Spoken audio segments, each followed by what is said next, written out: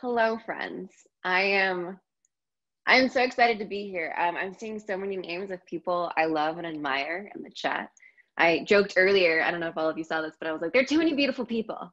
I think we all just need to go home now. We're done. Like, we gathered all of the beautiful people. We can just go home.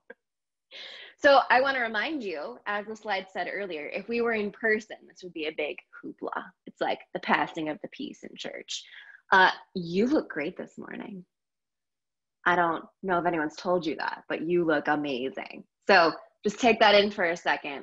Just sit with it.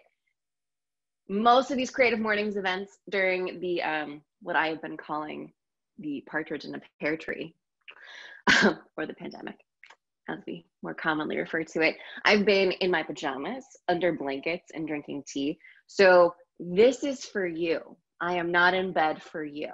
That is how much I love you and how much I love Creative Mornings DC. So I'm so excited to be here. And speaking of hair, which I blew dry for you this morning, like again, that's how much I love you. I want to start our conversation today with hair. And what does resilience and naming have to do with hair? Well, we shall find out. So a few years ago, I was living in rural Bulgaria, which is actually a really incredible place to live. So if you ever get the chance, please go do it. Go visit. Bulgaria is amazing. So I was living there and teaching English, and it had been 9 months since I had gotten my haircut. I didn't speak the language well enough to nuance how I wanted layering or what vibe I wanted, so I was just putting it off. And it had gotten really long, really, really long, the longest I'd ever had it. And I decided it was time for something drastic. I wanted a pixie cut. I thought about it for years. I wanted to go like completely different look and feel. It was time for a pixie cut. So asked around, as you do, who gets their haircut where, what's going on, where's the place to be. Went to a salon, sat down in the chair, and I told the two women, all right, I'm ready for a big change. I want a pixie cut. Show them some pictures.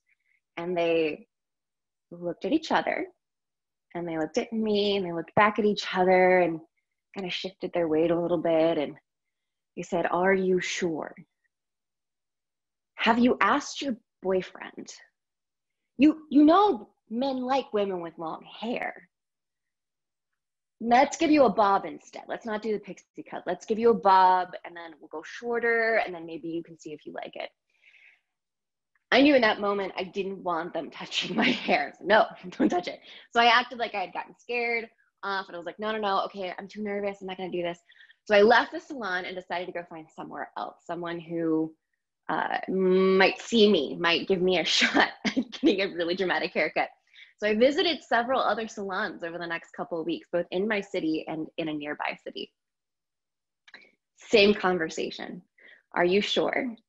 Have you asked your boyfriend? Men like women with long hair. Let's give you a bob instead. I was frustrated at this point and starting to get stubborn. I'm a Taurus. It comes naturally. Told a friend about it. I was like, well, no one will cut my hair. He said, I know the place. She's been trimming my beard for years. I will take you. Just come, I'll set the whole thing up. So he came as my translator, and we walk into this tiny salon with one chair, and it really seemed like it was actually the entrance to someone's living quarters. It wasn't a big fancy place. It was a chair in what felt a little bit like a living room. I sat down, and the woman starts talking to my friend Cal, and she asks him, I don't understand. You said that no one would cut her hair. What's wrong with her hair? She seems to have very normal hair. What's the issue? So we explained the whole story, how no one wanted to give me a pixie cut. And she threw up her hands. I was just like she really was confused. She didn't understand what was happening. And she said, if you want to change your life, it is my job to help you. If you want to change your life, it is my job to help you. And I said, you can do whatever you want to my hair, whatever. She put it in a braid. She cut off the braid. Bold move, bold first move in a haircut. And proceeded to style the chicest look I had ever had in my life to that point.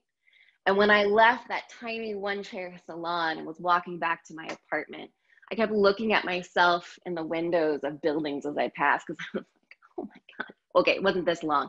I couldn't actually flick it. But you get the vibe. I was very into it. I was so in love with this new energy, with this lightness to me. She really gave me a gift in that moment. I hadn't known that a haircut could be a transcendent spiritual experience. And it was that because she named it. She said it out loud. She put the words to what was happening. She did three things in that moment. The first, that she gave me a gift. She verbalized what I was actually after. She saw what was happening and said, oh no, I see you. This is about confirming a change that's already been taking place. Like, let's make it happen. Let's make it visible. I see it. She also let me see her. I saw her as someone who could cut my hair and do it in the way that I needed, the way that I was looking for. And she gave herself a gift. She elevated haircutting, which there are millions of people. We're mammals, so most of us have hair. So we need a lot of hairstylists in this world. We need a lot of people cutting hair. But she elevated her work from a thing that we all need, a commodity, into an art form. She took her work and made it into something specific, made it into something real. And that is the moment that the haircut happened, not when she took scissors to my head. And I think about her all the time. I think about that. I've never really recovered from that haircut. Like, it changed a lot for me. And the reason is how I relate to the power of that moment from her. I think of her as someone who is unboxable. She's not defined by cutting hair. It's just a thing that she does, an expression of this deeper and truer work of changing lives and helping people do that. She's an unboxable creative. And when I think of the people in this room, with the people I know personally and the people I've met at Creative Mornings, shout out to Tony O'Boyle, who is my forever coffee line friend. We are unboxable. We are not defined by the industries that we exist in, the industries that we create in, the genres that we call our own. And there's this sense, there's so much pressure, especially in this language around like branding ourselves or defining our career trajectory. There's so much pressure to figure it out and to put a label on it. But what I want us to think about is not our labels, but our names. How do we find a name that doesn't confine us, but instead expands our possibility? There are a lot of gifts to choosing this way of life. You get to choose what work you want to be doing. You get to define how you want to show up in the world. You get to give yourself permission to evolve and change. You don't have to play by other people's rules. And there are challenges. How do we make decisions in this kind of life where there's no set path?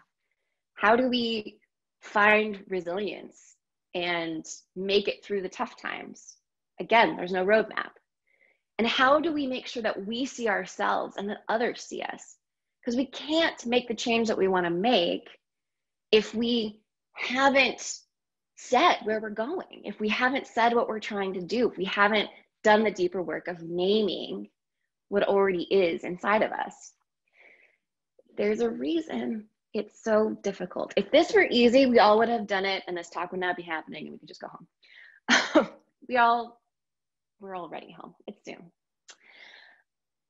Aside from that, there are some real challenges, and there's not a single person on earth who finds it easy to name their work. Because again, we would have done it already. But there are some very good reasons, or scientific reasons, very understandable reasons for why this is difficult. And that has to do with the nature of language. When we're naming ourselves, we're using words and we're tapping into the language part of our brains. And there are some very specific ways that that is structured that is both incredibly magical and sometimes limiting. So the first is that language forms in dialogue.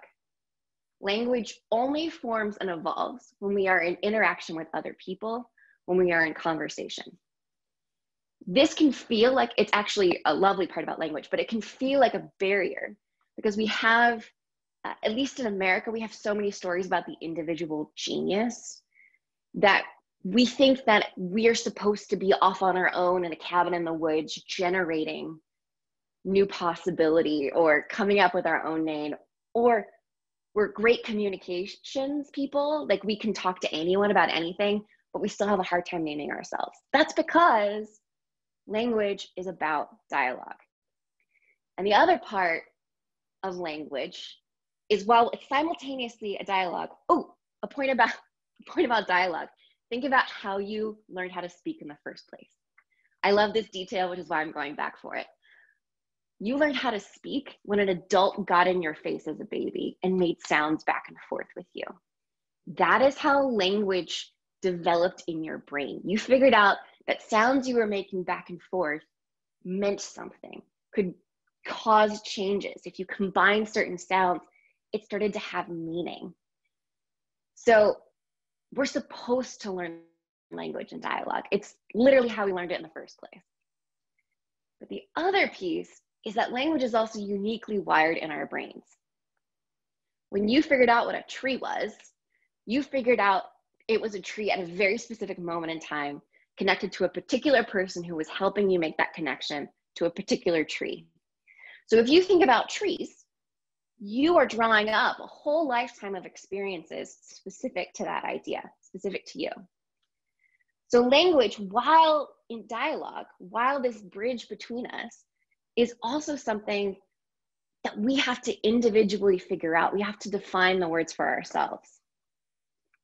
And the reason we have to do this work, or why it's so wonderful when we do this work, is because language is responsible for how we perceive and how we act. Now, how do we know this? There are some incredible research studies on the way that language impacts decision-making and perception. So the first time I ever heard about this was many years ago, and I listened to a Radiolab story called Why the Sky Isn't Blue. I will share a link to it later. It's a ridiculously cool story, but they start by talking about William Gladstone. He is an English prime minister, obsessed with Homer, obsessed. Like, if there was fan fiction in William Gladstone's days, he would have been writing Homer fan fiction. Like, that's his level of commitment to this author. And after reading the Odyssey for the millionth time, he recognized that there was something missing. Oh my God, Eric just dropped it in the chat. Look at that speed, Eric. Ridiculous, so good. Okay, so Gladstone realized that there was not a word for blue in any of Homer. No blue. Instead, things that we think of as blue, like maybe water or the sky, always were described with a different color. So if there was a stormy sea, it was the wine dark sea, which is a badass description, but not blue. And he was like, what's the deal with this? And then another linguist named Geiger came along and he said, okay, well, the Greeks didn't have blue, but the rest of us got it eventually. So when did we all get the color blue? And he looked at all of these ancient languages, ancient Chinese, the Vedic hymns, the Hebrew Bible, ancient Icelandic. None of these texts have the color blue in them. Zero. Exception being the Egyptians. So why was that? It seems, this is a hypothesis, it seems that we have words when we make something into a tool. When we have the access to replicate it and do something with it, we find a word for it. The Egyptians had a word for the color blue because they had a dye from a plant that made the color blue. The rest of those cultures didn't have access to blue in a natural form that could be used to make things. What we have words for changes how we see. What we see changes what we have words for. It's a dialogue. It's a dialectic conversation between that language in our brains. To make this even cooler, there's this guy named Jonathan Winower from MIT who did a study on different language speakers and their ability to recognize different color tones. So he had slightly differentiated shades of blue, and he had a group of Russian native speakers and a group of English native speakers. By native, we mean what they started talking with from childhood. They grew up, that was their first and primary language. That's what I mean to say. And Russian speakers were significantly faster at differentiating between similar shades of blue. What was that about? In Russian, in conversational Russian, there are two completely different words for light blue and dark blue. In English, we differentiate with adjectives rather than a different name. This study is really, really cool. I recommend you go read it. Literally, if you Google Russian MIT blue, it comes up. It's worth the read. It's worth the read. This suggests that what we have a specific name for, we have the ability to see and distinguish between different pieces. Our brains have a category that let us make decisions based on what we have names for. And we don't just have to receive names for things. We can go make names. We can go figure out who we are. So as an unboxable creative, what is your shade of blue? This is what I want us to talk about. Because when we name our work, we can be seen, we can be known. When we name our work, we can find a way through. When we name our work, we have an anchor to hold on to. In the true spirit of the Panini Pandemic Partridge in a Pear Tree, the trash guys are here. They're gonna take trash out of my basement. So if you hear crashing, it's fine. My building's not falling down. It's just the truck. I love it. Life is too good. So how do we find a name for our work?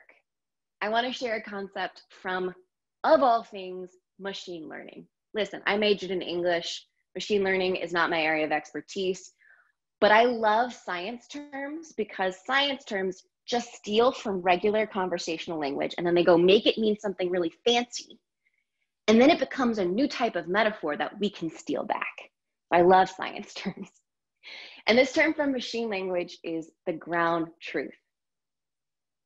What this refers to is training data for algorithms. So the information that you feed a math equation so it can recognize patterns, so it can recognize between shades of blue, as it were. You've all seen this in action. When you have to log into that one account for the millionth time and it asks you to choose the difference between a motorcycle and a lamppost, you have to choose the motorcycles instead of the lamppost. That is an example of this concept from machine learning. You are doing two things in this moment. The first is that you're proving that you're not a robot. Congratulations. But you're also teaching a robot algorithm on the other side how to recognize reality, how to tell the difference between shadows in the world and the motorcycle. This is teaching self-driving cars how to make decisions. They're not sentient beings yet. How self-driving cars can navigate the world as they move through it. So there are two things happening. You're demonstrating who you are, and you're teaching the algorithm. You're giving experience from your life, your lived experience of the difference between a motorcycle and a lamppost, and you are teaching it what reality is and how to discern between the different pieces. This is what I want us to dig into. You have access to this kind of information on yourself. This comes from your lived experience. So the question that I want you to ask is, what does it feel like to feel most like me? When do I feel most alive? And when have I felt that feeling? What has that experience been like? It is in those stories that we can find the name for our work. Where we are most alive is where we best contribute. Where we are most ourselves is our greatest chance of meaning and success. And when we can name that aliveness in us, that is our chance to be seen and known, to be heard and understood, and to make the changes we want to make. So I want to tell you a story about this from my life. When I felt this feeling of aliveness, this ease, this total,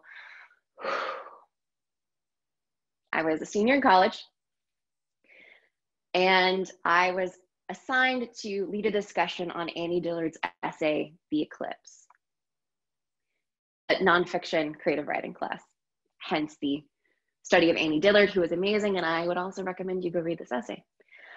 But I read the essay 3 times, and I took pages and pages of notes, and I had no idea what this essay was saying. It was literally just a story of an eclipse. So I made some really strong observations about the text, and I came into the class for the discussion, and I stood in front of the room, and I said, I don't know what this essay is about, but I would like us to figure it out together. Here are some observations I've made. And what ensued was this really beautiful connective experience where we took language and we took our own lived experiences and we explored what an artist meant by the thing that they made. And there was so much permission in not having to decide one thing she was trying to say, but the plethora of things that she was trying to say.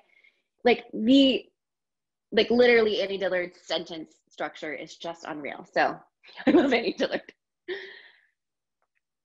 I got a really great grade on that particular assignment, but that wasn't where the joy was. The joy was leaning against that front desk and saying, I don't know, let's figure it out together. So the way that I have named that, there are two aspects to how we name things. There's how we name things for ourselves internally, our private language. If language is uniquely wired in our brains, we need to find the words that make sense for our combination of neural firings when we hear language. So we need to do the internal work, and then we translate that externally to language that help other people trust us and want to be part of what we're doing. So there's 2 steps. There's internal language, external language. So my external language, you heard at the beginning when Raquel introduced me. I work with unboxable leaders to name their work so they can be heard and known as we create the world as it could be. That's how I would say that to someone else. That helps the people I work with see me and know what I care about. But internally, if I'm trying to describe that elusive element of that story of being in a classroom and talking about an essay, I've verbalized it for myself this way, that I hear what we're trying to say so we can do what we're trying to do. I might not put that on a website. I'm sharing this because I feel like I want to here, but you really never have to put this language on a resume or your LinkedIn. This is language for you. What does it feel like when you feel like you? What is the connective thread between those experiences, and how will you name it? There's a very simple structure to this sentence. So you go through all these experiences and then you put it into a name, a sentence, and it has 2 pieces to it. I verb so that. So you saw this in my sentence. I hear so that we can do what we're trying to do. I verb so that result. And I know at least half of you have your pens and papers out and you are attempting to fill in this sentence as we speak. I would like you all to breathe. This process is not meant to be done in 30 minutes. I am introducing you to a process that I hope that you will take with you and reflect on. So don't be like, oh my God, I have to figure this out in 5 minutes. This talk's almost over. No, that's not how this is gonna work. You are exactly where you're supposed to be. Thank you, Reggie Black, for this well-placed art piece. And you're good. You're good. You don't have to figure this out right now. So just stay with me. I want to introduce you to my friends, Frank and Victoria. who for me represent the resilience and hope and groundedness that can come from naming your work. Frank and Victoria are professional dancers in Pittsburgh. And a few years ago, they were becoming more and more popular in their style called West Coast Swing. And there's a very expected path in the West Coast Swing community that when you get good enough and you become well known, that you go on what we call the circuit, which is a bunch of different events around the country and around the world. You compete, you win more points, you become more well known, you have students all over the place. This is how you make ends meet. This is what a career looks like. But they had parallel careers. Victoria was a nurse and Frank was a chef. And they knew they loved their dancing and they knew they loved their students in Pittsburgh. And they were intrigued by these new opportunities that were coming up, but they weren't sure what to do with them. So they went into their lived experience. They said, when have we felt most alive? As a partnership, as individuals, what holds those experiences together? And the result was this statement. So I verb, so that. In this case, it was a we verb. We create from our roots to build soulful communities. We create from our roots to build soulful communities. Externally, they just started describing themselves as soulful community builders. With this new name and understanding for what had always been true about them, they had always been soulful community builders. This was not aspirational. This was hard data. This was real. They started saying no. They started saying no to opportunities that weren't going to sustain their lives in Pittsburgh. They said yes to their city.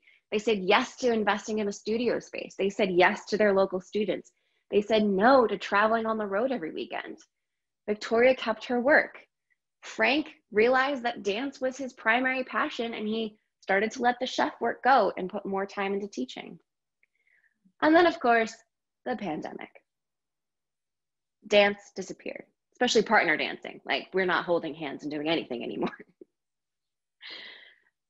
But being soulful community builders didn't go away. It changed the way, the expression of who they were changed. Victoria ended up taking work as a travel nurse, so she could be in places with lower trained nursing staff and to be part of their response to COVID. Frank found another part-time job to help make ends meet. He's now doing landscaping and all kinds of other things in his parallel career. They were able to move houses so they have a bigger space for the future so they can safely teach people in their home.